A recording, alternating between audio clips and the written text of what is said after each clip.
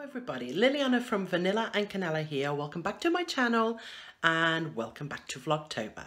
So today is cooking day and I'm going to be making for you Bolinhos de Bacalhau, which are salted cod fish cakes. They're a Portuguese recipe. Now, the recipe I'm going to show you is made in the thermomix, but I will put in the description box the method how you would do it if you were doing it without a thermomix.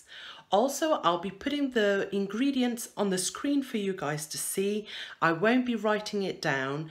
It is a thermomix recipe and I have to be careful with copyright infringements and all that. So try and follow along. And then if you are interested in doing it, should be really easy for you to pick out the ingredients from the video. Let's get started.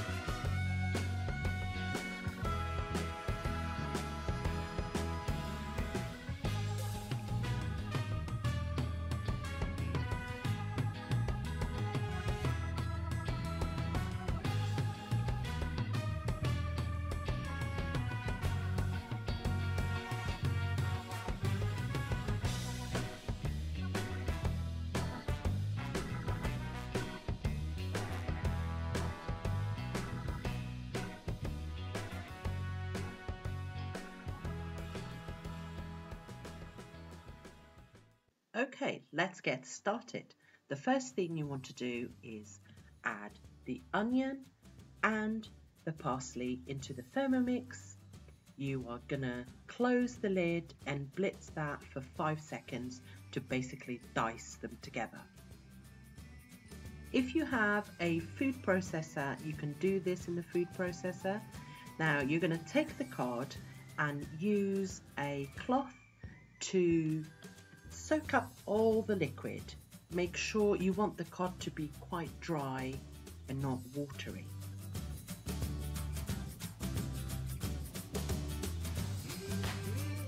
Once that is done, you are going to add it to the thermomix or to your food processor and blitz it again until it's fine, small chunks.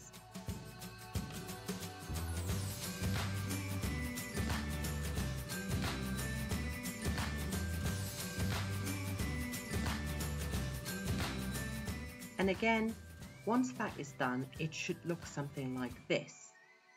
You want to scrape that all out into a bowl and set it aside.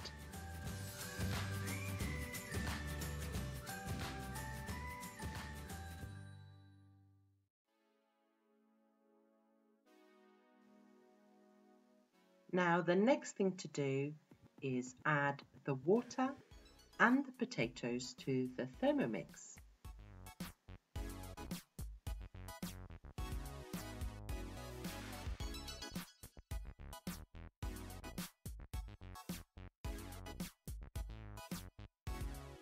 You're also going to add your salt at this stage.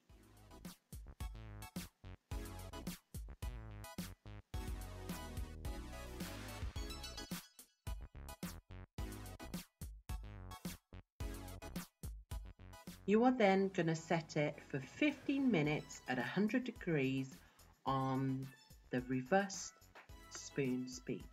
Go and make a coffee. When you come back, it will be done. You're going to drain the potatoes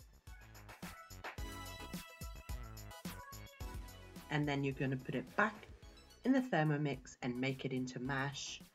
And that should only take about 5 seconds on speed 3.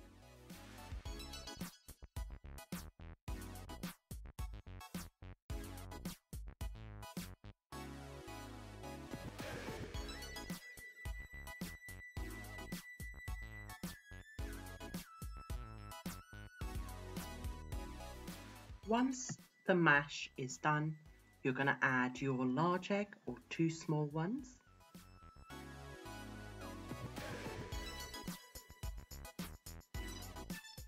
And then you are going to add your cod mixture.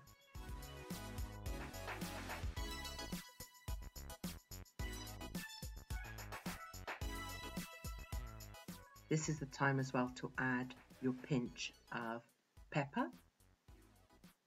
Then close it and mix it all together again.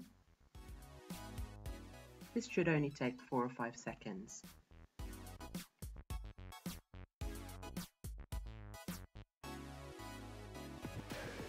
And then your mixture is done and ready to be rolled.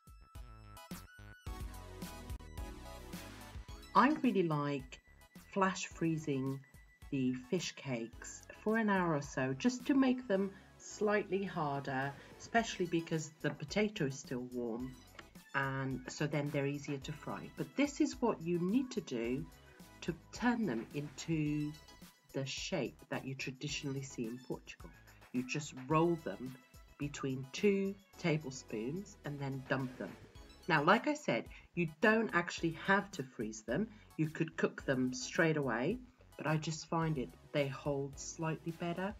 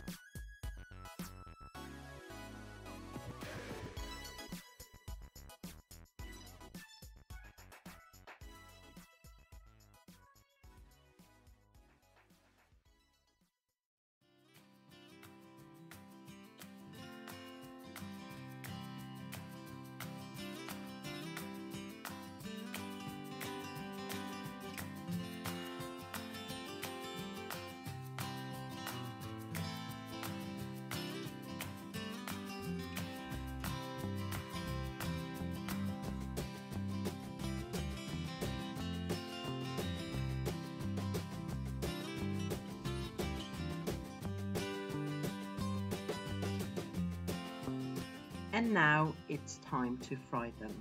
I make sure the oil is quite hot so they bubble as they go in, as you can see. You put quite a lot of oil. Do not try and do this with just a tiny little bit of oil, because it won't work, and they tend to soak up the oil if there's not enough. So you can just put in a few. Be very careful with the hot oil. I have a bit of a pesto's fingers, but the oil will be very hot.